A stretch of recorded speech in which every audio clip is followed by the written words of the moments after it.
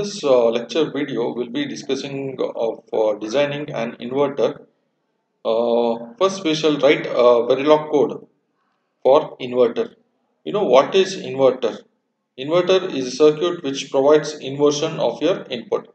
That means if you give a logic 0, your output will be logic 1, and if you give input as 1, you will get an output as 0.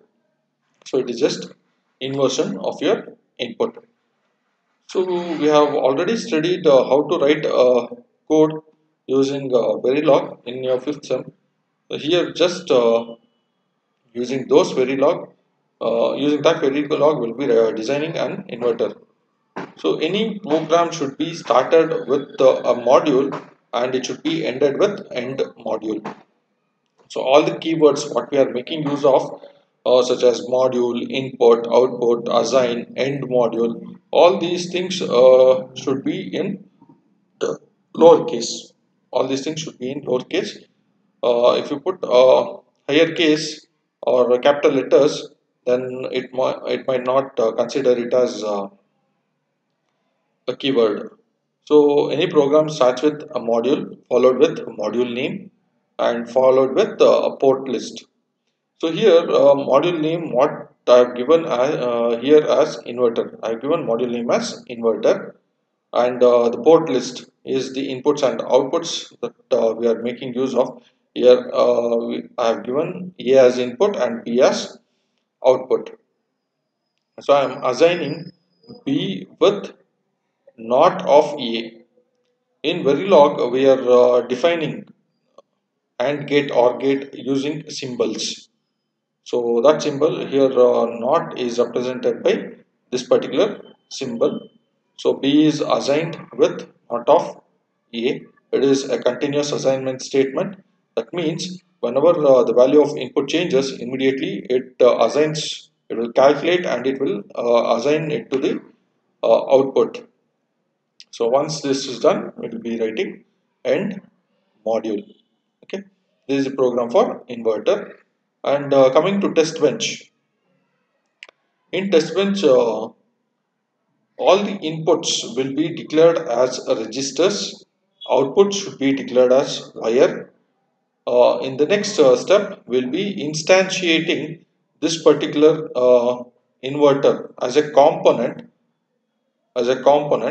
into the test bench. We have instantiated the inverter as a component in the test bench, and then in the third step we'll be applying the various input at different time slots. So this is how we write a test bench. So for test bench I've given it should also start with a keyword module, end with end module. So for test bench I've given the name as inv underscore tb, module name as inv underscore tb. You can give any name here. You can give module test or module design under test, anything or whatever name you want you can give it, but there is the constraint that it should start with an alphabet or an underscore. It should not contain any special characters. Okay, as I told, input should be declared as register and output should be declared as wire. So B is the output, what we have declared here as B as output, so that we have declared as wire in your test bench. We have made use of A as input. Here we have declared it as register A. The second step is instantiating the component. So I have taken the component. Inverter is our component. So I have instantiated inverter here. I have given some name, that is I1 for that particular component, and then I am port mapping it or connecting the ports. So here we have connected the ports by order. By order in the sense, here first I have declared B and then A. In the same order I will connect here also. B is connected to B, A is connected to A. And then the third step we have to apply various inputs. So this is initial block. This initial is a procedural block which executes only once. So initial should be followed with begin.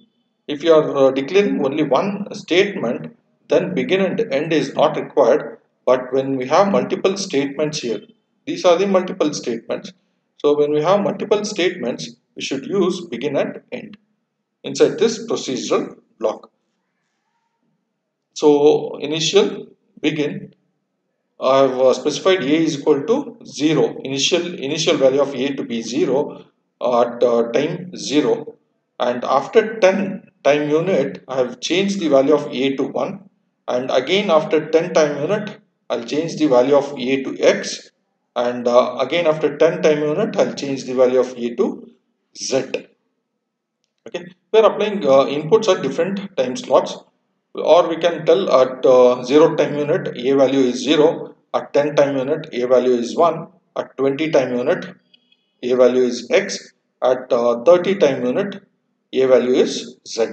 So I am applying inputs at various time slots. So this time is not fixed, you can give any time. You can give 20, 30, 60, whatever time you want. So it is not fixed one. Okay. Once we execute, we get a waveform in this manner. We get a waveform in this manner. Here when you apply 0, your output is 1. When it is 1, it is 0. When your input is x, output is also unknown x. When your input is z high impedance, your output is unknown, that is z. So this is the output what you get once you run your test bench. So how to perform that execution we shall see here. So first we have to go for project navigator.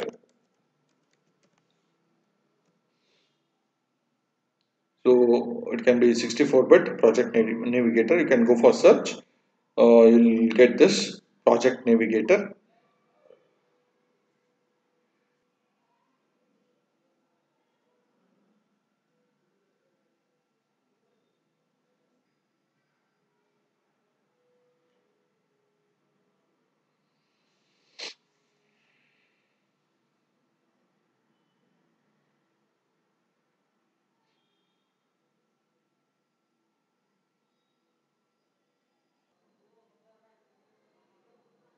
You click on OK and then go for file, new project. Here it will ask for the project name. You can give any name, you can give your name also. Here I'll give Verilog underscore HDL underscore lab.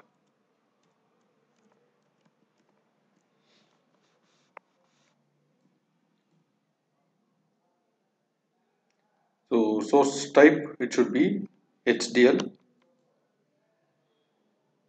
and then click on next. Here it will ask in which location we have to store all the programs which you have designed. So here I have given location F. So in location F, it creates a folder with the name Verilog HDL lab. So next will be this one. Here top level source code is HDL. Synthesis tool, we are making use of a Xilinx synthesis tool, that is XST, which synthesizes both VHDL and Verilog. We are making use of iSIM simulator for performing timing verification of your design. Next, the preferred language which we want to write a code or design. So here we have two types, one is VHDL and Verilog. Anyhow we are designing with Verilog, we shall keep it as Verilog. So this at the end VHDL 93, it is the standard.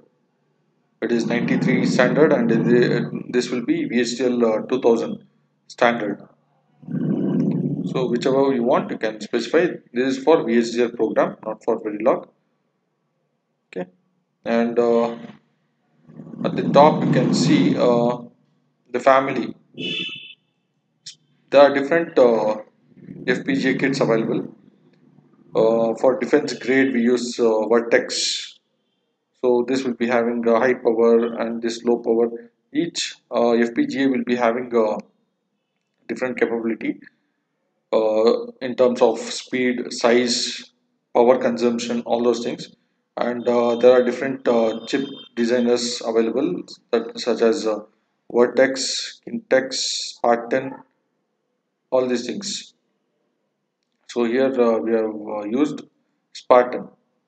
So when you choose this particular family, so that particular synthesis tool will synthesize your code which is suitable for that family ICs. So in this Spartan 3E, I've chosen. There are different ICs available. This is 100 kilogates, 200, 250 kilogates, 500 kilogates, 1200, 1600 kilogates.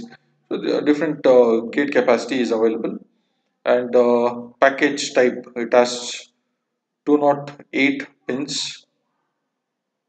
This 256, 144, this indicates the pins. So here Spartan 3 has 208 pins and it is plastic package, so it is PQ 208, and this gives speed grade.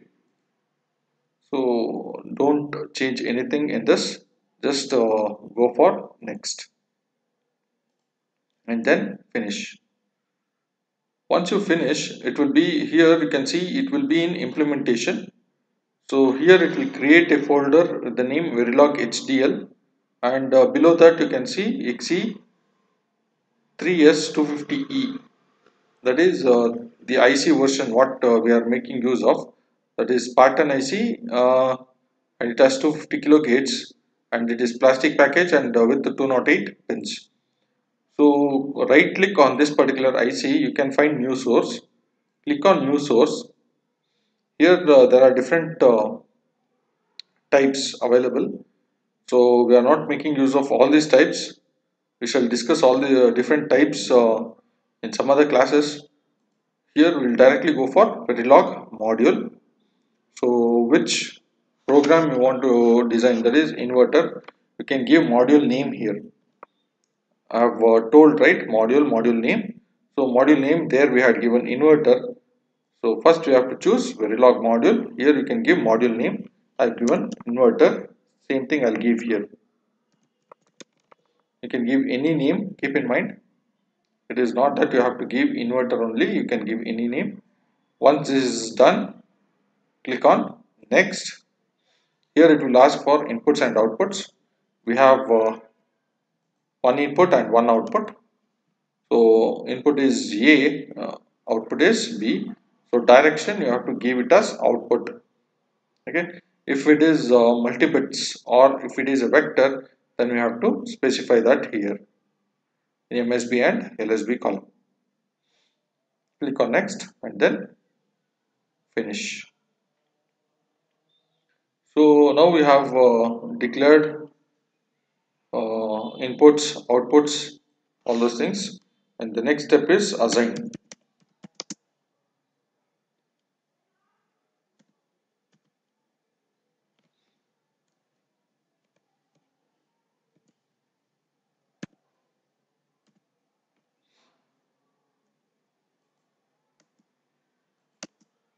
Here I have given assign B is equal to not of A end module.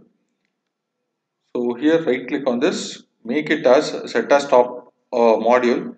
If it is not there, you have to make this set as top module. It is already in the top module. So directly click on this, go for synthesize. Okay.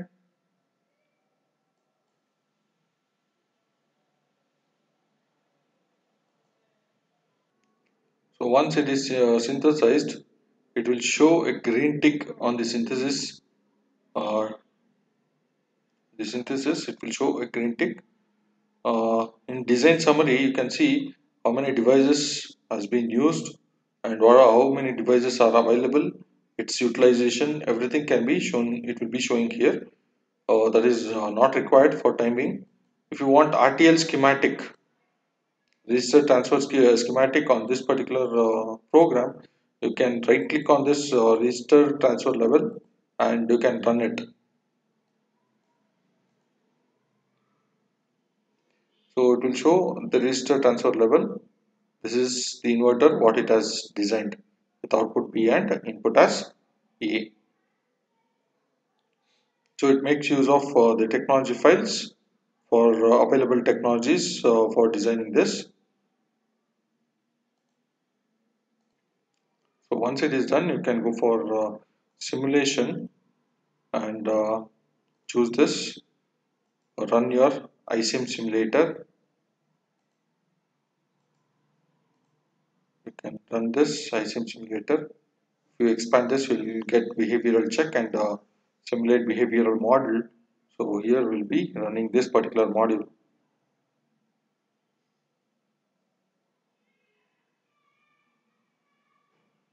So here initial value of the output is unknown and input is high impedance. You can change by doing force constant. When you go for force constant, it will ask for the value force to value.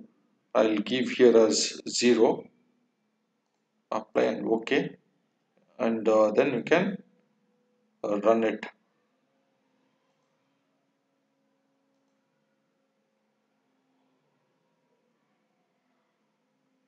So when you run, your output is 1 when your input is 0. When you have run, when you apply input as 0, you are getting output as 1. Similarly, go for force constant, value will be 1. When you apply value 1, you can run this, your output will become 0. Similarly, if you want to run with the value of x, I can give x here, apply, and if you run, you can see both input and output are x. When input is high impedance Z, your output will be still unknown. So input is high impedance, but output is unknown. Now we shall write a test bench for this particular. To write a test bench, go for implementation. You select this particular design, whatever you have made. Right click on this, go for new source, and here you can see Verilog test fixture. So Verilog test fixture is a place where we write a test bench for that. Here I'll give inv underscore tb for writing a test bench. So you have to go for Verilog test fixture, give the module name. Here I have given inv underscore tb. So it will ask for which program you are writing a test bench. So I have selected inverter. So automatically this inverter will be taken as a component into your test bench. So here we can see module inverter underscore TB.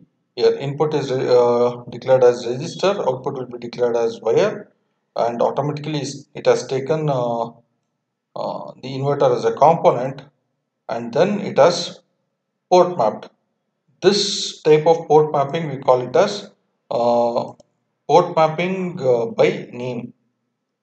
Mapping by name. So here dot B and dot A. This is indicates port mapping by name. You can connect or port map in any order. When you go for port mapping by name, by name, you can connect this in any order. First, you can declare input, and then you can declare the output, or in any fashion. But when you go for port mapping through order, at that time it should follow this particular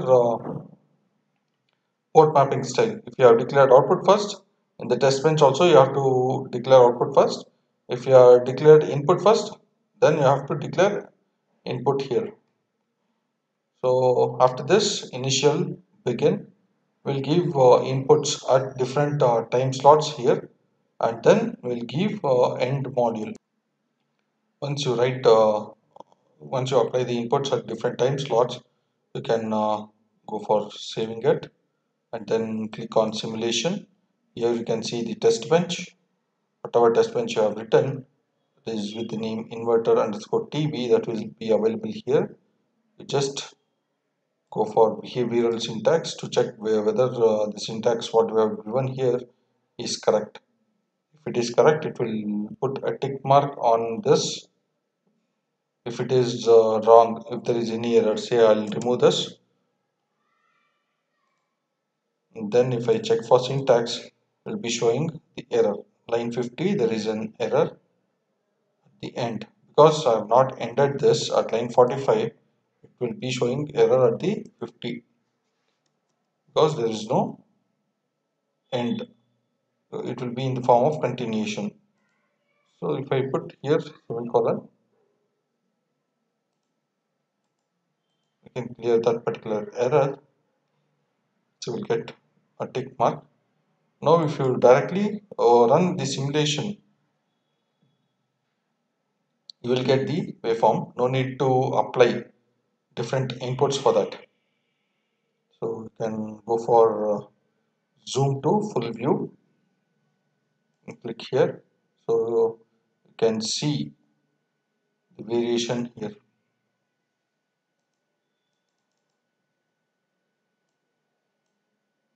So when your input is 0, your output is 1. When it is 1, it is 0. When it is x, your output is x. When your input is high impedance, your output is x. This is how we write a test bench. This is how we write a test bench and execute it. While execution, keep in mind you have to go for simulation and then simulate your behavioral code which you have written for test bench. Okay, this completes first experiment. We shall go with the second one, that is buffer. Thank you.